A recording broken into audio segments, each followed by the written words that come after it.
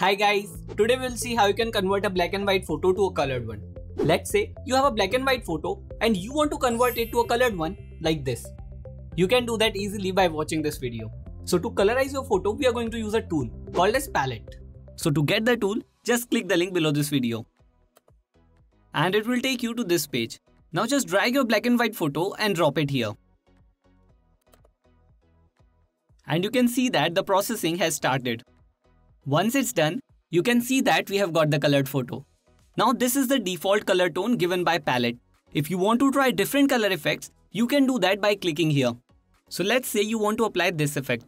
Then just go here and select the effect you want. And you can see that the new effect has been applied. In the same way, you can try out other effects. Once you are satisfied with the color of your image, now to download the image, just click download. And the image will be downloaded. Now if you click on it, you can see your colored photo. Now if you want to download this image in HD quality, then you can do that by creating an account. So to create the account, just go to the home page and click login.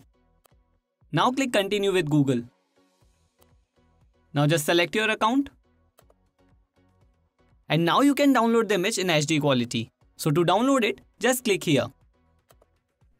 And the image will be downloaded. Now if you click on it, you can see that the image is in high quality. Now this is how it looked earlier and this is how it looks now. In the same way, you can colorize any black and white image you want. Okay, now with free account you can download only one HD image. Now if you want to download multiple HD images, then just go here and click pricing plans. Now scroll down and then you can select the plan as per your choice. Okay, so that's it guys. This is how you can colorize your black and white photos.